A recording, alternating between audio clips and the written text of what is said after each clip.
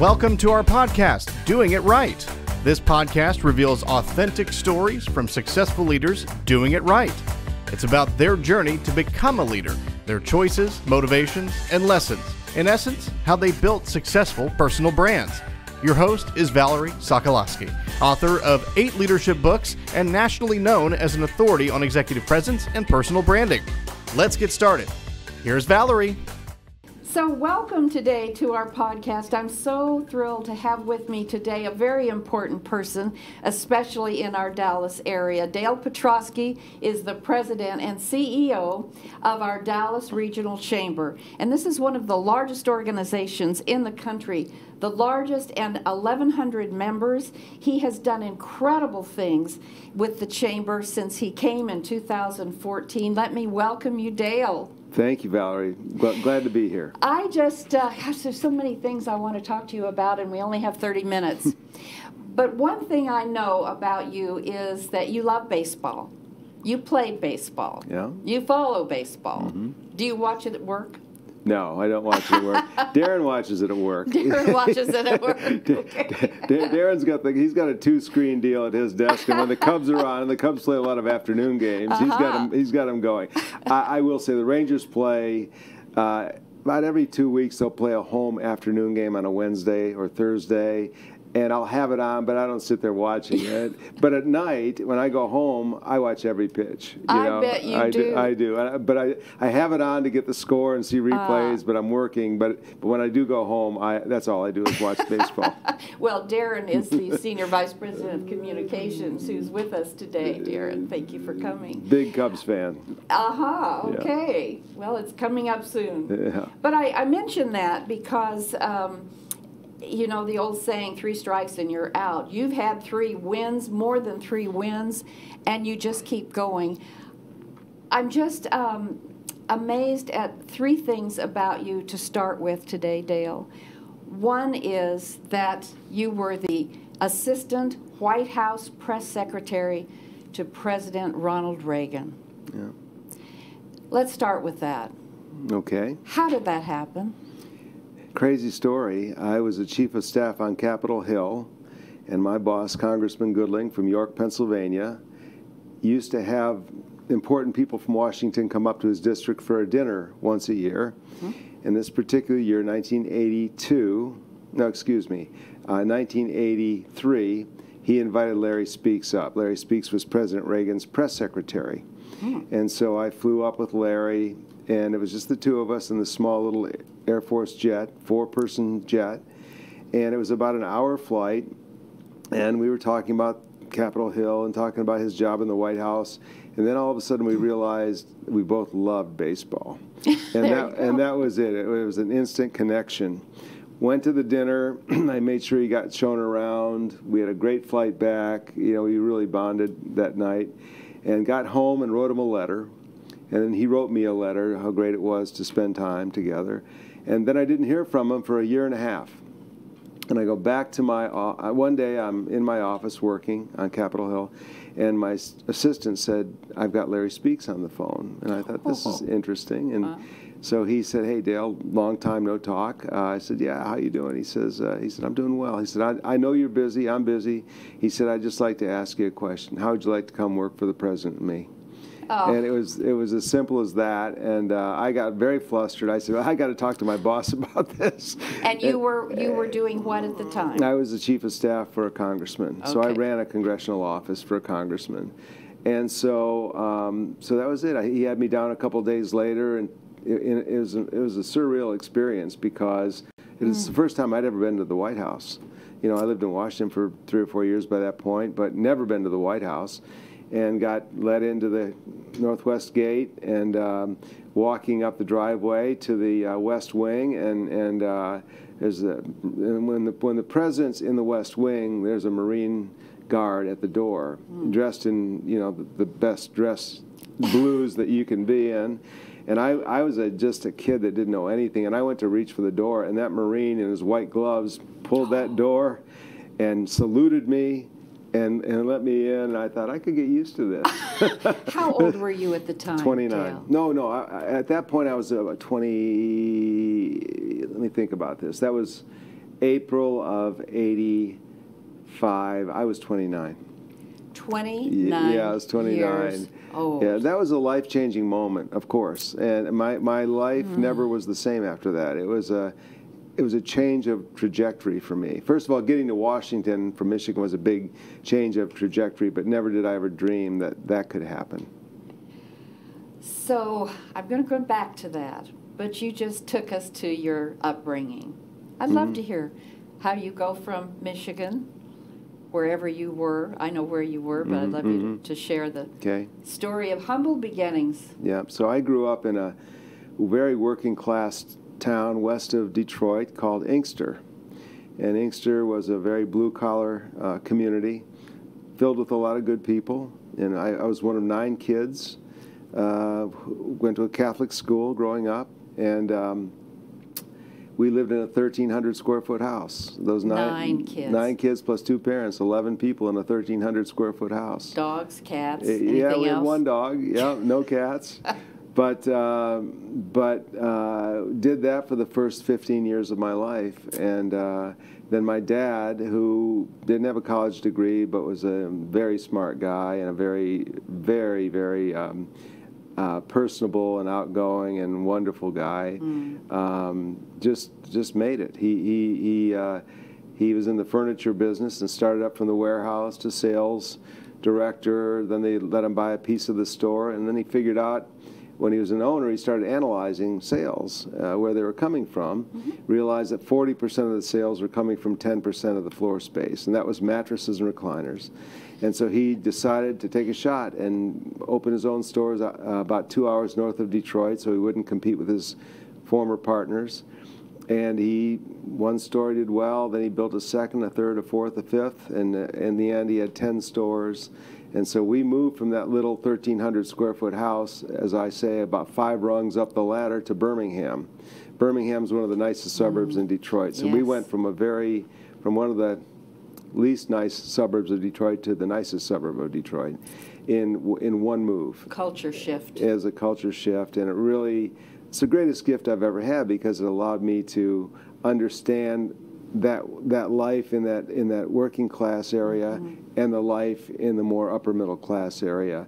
And what I realized, Valerie, is that people in the working class area, some of the greatest people I've ever known were from that area, and some of the worst people I'd ever known were from that area. And when we moved to Birmingham, some of the greatest people I've ever known from that area and some of the worst people I've ever known were from that area. So one doesn't matter to the other. There's no correlation between wealth or income and title and values and integrity. Integrity. Yeah. That. Thank you for that story. That in itself, the word integrity, knowing you, that's very important to you. And you said you learned that from your dad. Yeah, and my mom. I mean, really, it's interesting. I gave a little talk yesterday at a Texas Women's University event, and I said that I was going through all the women in my life that were, important to me, from my wife and my mother and my mother-in-law and my sisters and the women I work with at work and the great female leaders in the community that I work with and my grandmas. And I said about my mom, I said she was a combination of strong will and sweetness, but the sweetness didn't come till later in life. And that got a big rise out of the audience. And my wife Ann was sitting right in the front row, and she's known my mom for 46 years, and she was laughing and smiling and nodding her head yes. So, but my mom it was always about what was right. It wasn't what was easy. It was what was right, and we're going to do the right thing here. And my dad was very much that way too. They were very much from a little town in northern Michigan, and they were taught to do the right thing, and the right thing by people. Yeah, doing it right. Thank you for that. Exactly. Yeah. You, when you moved from the small town to Birmingham, you were a junior, right? Yes. And what was that like? How did you make that transition from over here to over here? It was an interesting transition because that particular summer I was on a national championship baseball team. It was so exciting. We were a really good team. Two of those players actually went on to play in the major leagues, and I was 15 years old at that point. And I had just come back from College Park, Maryland, where we had won the championship, and I was on a high, of course. What did you play? Second base. I was a leadoff hitter, switch hitting second baseman, leadoff hitter. And so came back, and we were moving that summer, and I was distraught that we were moving because at my old school, I was the starting second baseman as a sophomore on the varsity, and I was the second string quarterback on the varsity in football, and I was about to become the starting quarterback my junior year. And we were moving, and you know, when you're that age, it's all about you. So sure. I had no, you know, I wasn't thinking about we're going to take a big leap forward for our family and generations to come. It's like, what about me? I built a life here. We're not leaving this now, are we? Okay. So anyway, we came back, and then we were moving, and my mom drove me to practice at my new school during preseason. You know, we called it Hell Week because it was morning practice, very tough practices, and then afternoon practice, 2-a-days to get ready for the season. And I went the first couple of days after coming off this high, being on this national championship team, to these kids that I had no clue who they were. They didn't know who I was. I didn't know who they were. The coaches didn't know who I was. I'm like, don't you know who I am? You know? And I was about number 6 on the depth chart for quarterback the first couple of days. And after the third day of practice, I was tired and whipped and not having any fun. These were not my friends. I didn't know who they were, and they didn't really appreciate me. And my mom came to pick me up at the end of a long day, and I said, Mom, I'm not playing football anymore. And my mom, she didn't care that much about sports. She looked at me with these steely eyes, and she said, you are playing football. And I was taken aback. I had felt a little shiver on my spine at that moment because she never talked to me like that too much. I kind of knew what she wanted just by the way she did things, but that was one she really kind of zinged me on it. And I went back to practice the next day with a new resolve that if I'm going to play this thing, I'm going to do it right. I'm not feeling sorry for myself anymore. And within 2 weeks, I became the starting quarterback at my new high school. I went from number 6 to number 1. And our first game was against our arch rival, Seaholm. We played it before school even started. We played it a couple days before the first day of classes. So all the kids in school were at the game, and they say, who is that quarterback? We don't even know who that is, because I hadn't been to school yet. And I carried the ball in the first 4 plays of the game, so my name was being used over and over again. And so when school started a few days later, I was the new kid in school, but I was the new quarterback in school, and it made a huge difference in how I assimilated into my new school. And then shortly after that, met this beautiful young girl who, and I was meeting all kinds of people, but who later that year I began to date, and we dated for 6 years. And now she's been my wife for 40 years. So all that stuff happened within a couple of weeks. My whole life changed course, moving from Inkster to Birmingham, the challenge of the football part of it, to becoming the starting quarterback, to meeting my wife, which has just been an amazing journey ever since. So life happens so beautifully when it's just meant to be. Yeah. So you moved then, you graduated, went to Michigan State. Went to Central Michigan first to play baseball, and but I wasn't very good. I wasn't. I'm an okay player, but you realize who can play and who can't. And I realized that I was not going to be a Division I starting baseball player, even though that was my dream, a lot of guys' dreams. But I was smart enough to understand that this isn't going to be my future. And so after 2 years of that, and Ann went to Western Michigan. I went to Central, she went to Western. And we saw each other just about every weekend. It's 150 miles between the schools. Oh, that's love. Yeah. And I hitchhiked. I hitchhiked No way. most weekends. Did Yep. you? Yeah, we still have the signs. I had a big white poster board that I put fluorescent tape on, and there was only a couple roads that took you to Kalamazoo. It was down 27. So if you stood out on 27 in Mount Pleasant and went south, you were going to Lansing. It was 60 miles south. So my first sign said Lansing. It never took me more than 5 minutes to get picked up. You know, they take me to Lansing. Then then you go from Lansing to Marshall on 27, so on 69. And so my next sign said Marshall. And then I get on 94, and my next sign said Kazoo, Kalamazoo, K-A-Z-O-O. And it was three roads, and I would get there like that, and then I would reverse it and go back the other way. So yeah, and I had some pretty interesting rides. Yeah, just the passion you have in telling me that story. How did you get then to Washington? So let me get back. So then we decided after 2 years that this baseball thing wasn't going to work out, and Ann and I knew we wanted to be together, and so we said, let's just merge at Michigan State so we can be together all the time. And so I went to Michigan State, and Ann went to Michigan State, and it took us 3 years at State because some of our classes did not transfer. So we went 5 years to Michigan State, and So anyway, this is the story about how I got to Washington. My last term at Michigan State, I only had 3 credits because I really only needed 2 of the 3 terms to graduate. But I was an RA, a resident assistant in the dorm. Oh, okay. I was too. You How were? interesting. Yeah, Yes. yeah. Yes. Those are a lot of life lessons. Yes. And so I was an RA, and all I cared about was being on the softball team because the year before, there were 500 teams on campus. We assembled this superstar team of softball players, and we lost the championship game by 1 run the year before. So we vowed we're going to come back next year. We're all staying together, and we're going to win it. So that was my whole goal my senior year, was to win that campus-wide championship. So all I did all I had to do my last term, that spring term, was take 1 class, sociology class, pass or fail, and win a softball championship, and that was it. But we already knew we were getting married in October, so this is like March, April, May, and so I thought I probably better start looking for a job. You think? And I think my father-in-law was wondering, what is this guy going to do? This guy doesn't look like he's going any place here.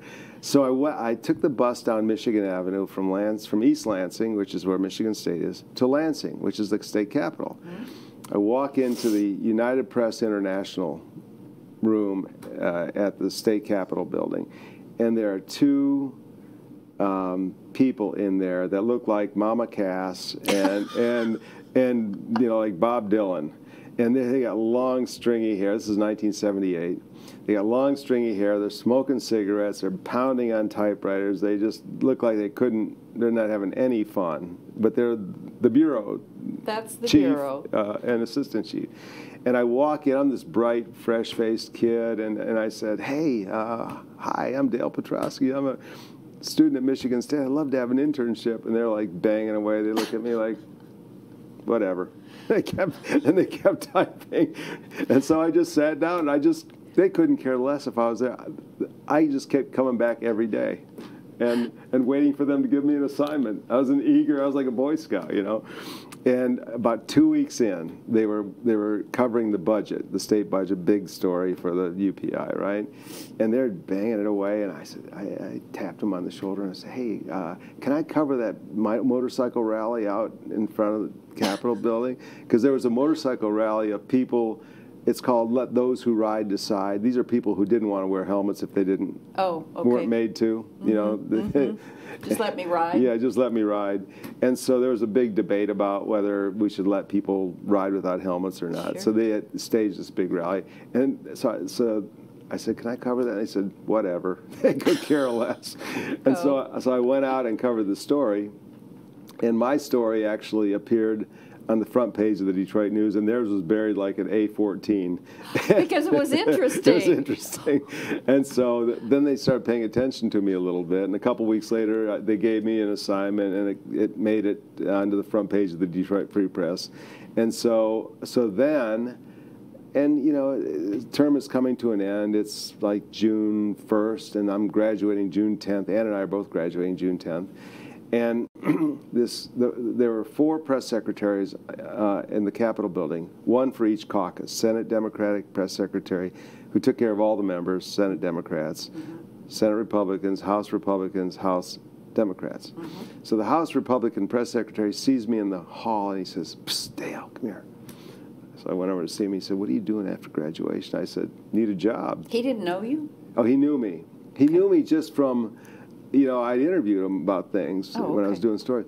And he said, "What are you doing after you graduate?" And I said, "Need a job. I'm getting married, man." He said, "Why don't you come work for me?" He said, "I got an opening coming up. One of my people's leaving." So that's how I got my first job. It was totally, I mean, again, I'm totally oblivious to, I need a job. It's coming to the end. He just kind of taps me on the shoulder and says, "Come with me." And that was my first job. So I did that for about, yeah. All right, so let me back up. So Ann graduates. She gets a job with the transportation department as a planner in downtown Lansing. My job's in the Capitol building. They're right next door to each other. She starts her job at 9 o'clock. I start my job at, no, she starts her job at 7:30. I start my job at 9 o'clock. That was the hours. But I thought, I'm not going to lay in bed till 9 o'clock if she's got to start at 7. So I get up with her, and we have breakfast, and I walk her down 6 blocks to work, and I go to my office. I get my office at 7:30. Believe me, I'm the only one in the Capitol at 7:30. Nobody's there before 9 o'clock. And so about a year in, I'm in my office, and a young state representative from right down the hall comes and knocks on my door and says, "Hey, Dale, can I talk to you?" I said, "Sure." He said, "You're a hardworking guy. You're always here early." This is a lesson here. There's a lesson here. And he said, "I want to talk to you about something." He said, this is 1979. He said, "I think Ronald Reagan's going to run for president, and I think that he might win the nomination. He just might win the nomination.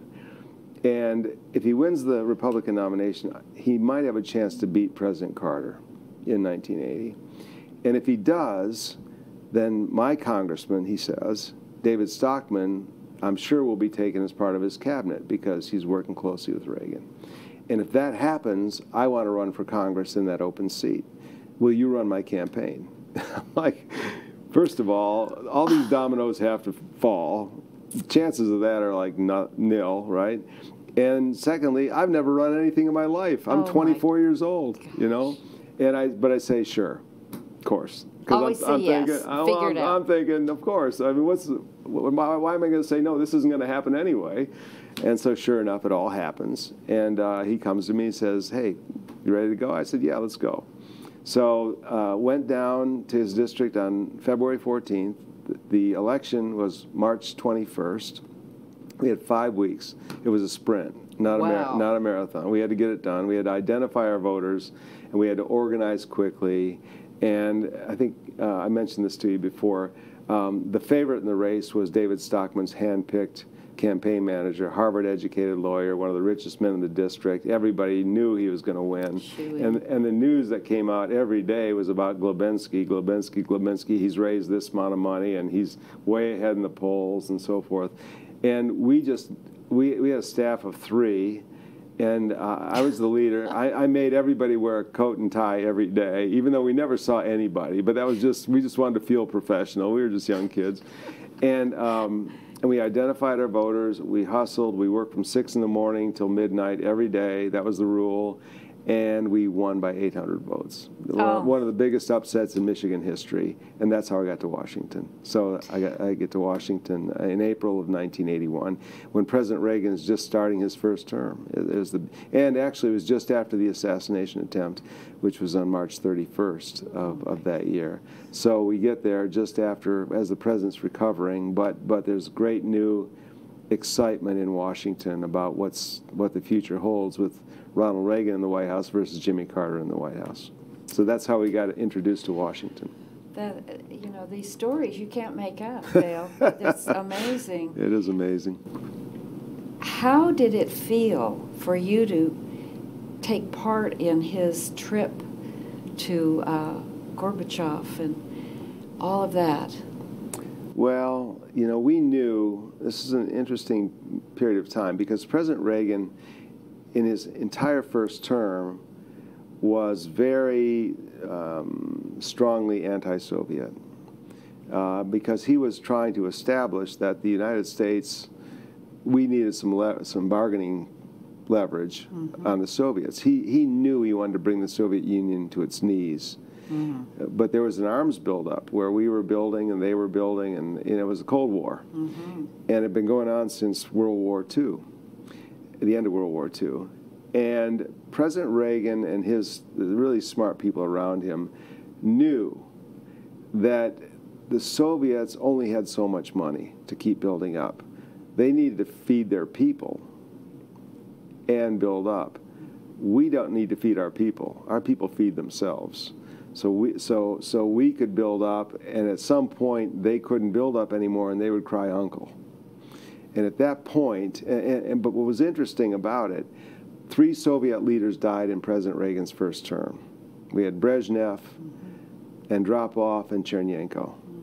And so they were only in, Brezhnev was a longtime leader who died fairly early in President Reagan's first term.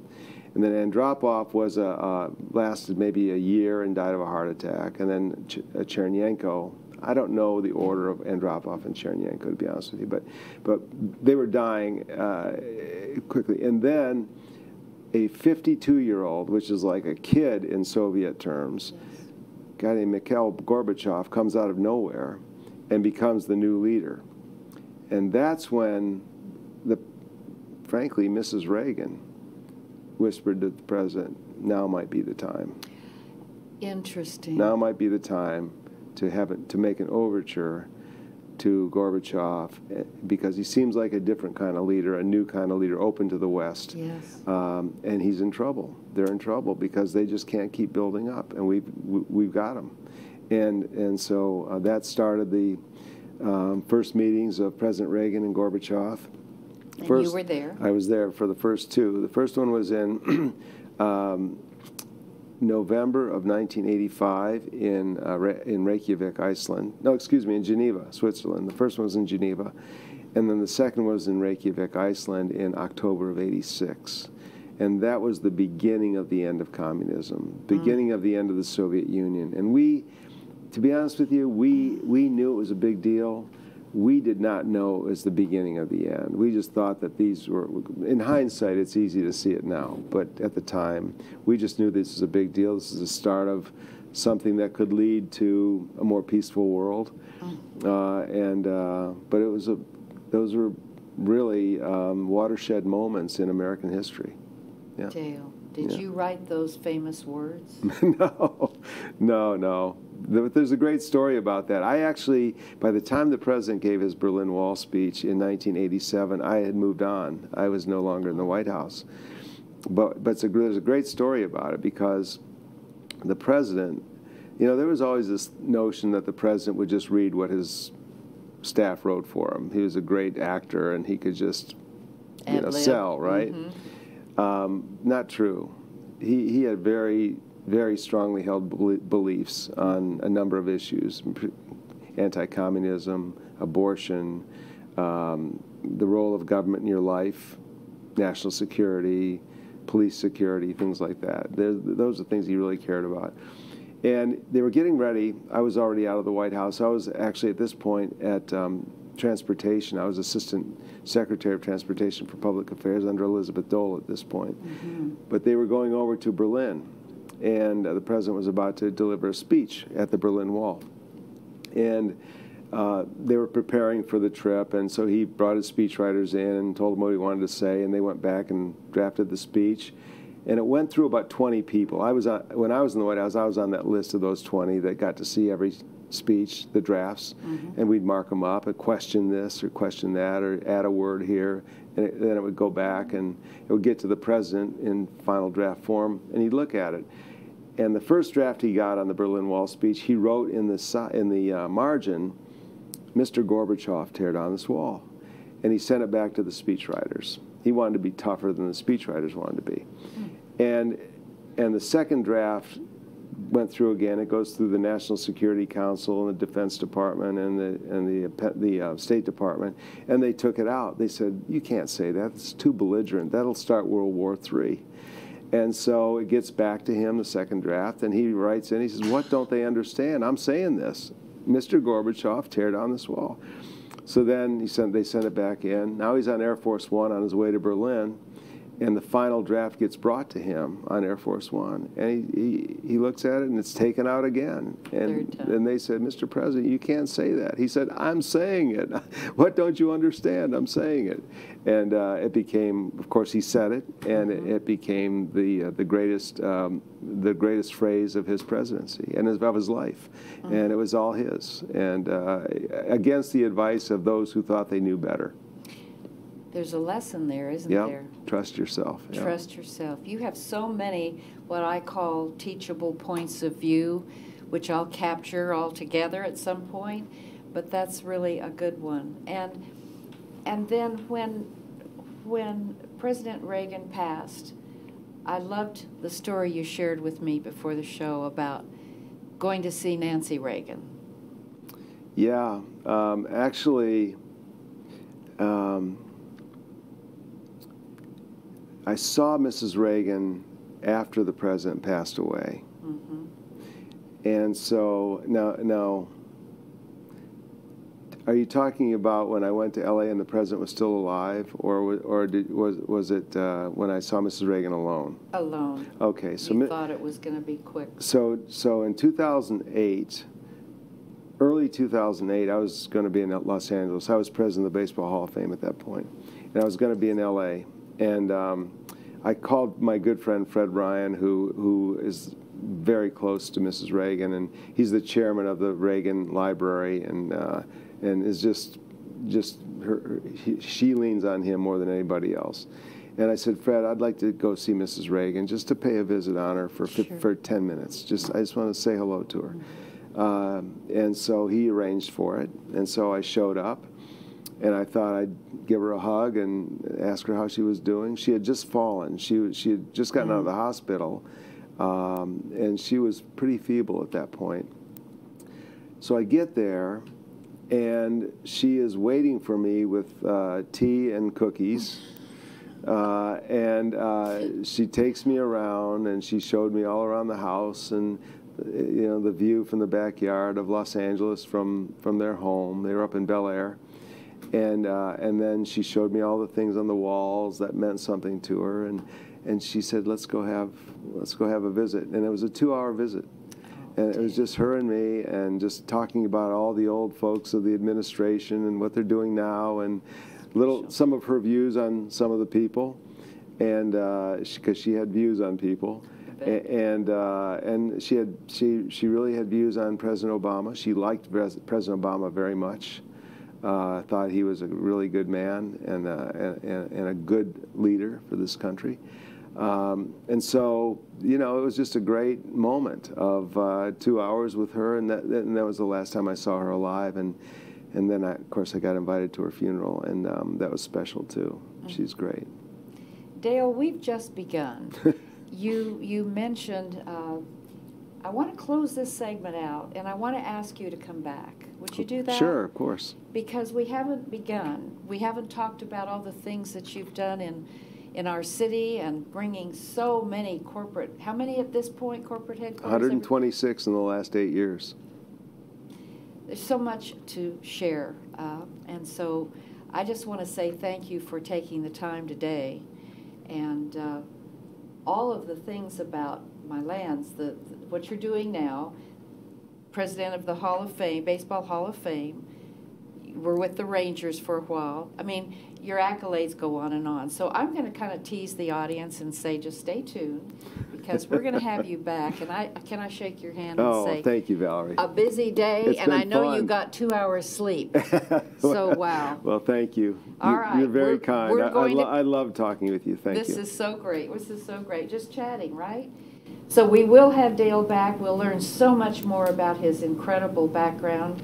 And in the meantime, You just stay authentic and think about all the teachable points of view and the things that he learned so far that he shared about his career path. So until then, see you next time. Thanks for listening. To receive Valerie's voice, free monthly leadership tips, and to learn more about her leadership programs and coaching, visit her website, valerieandcompany.com.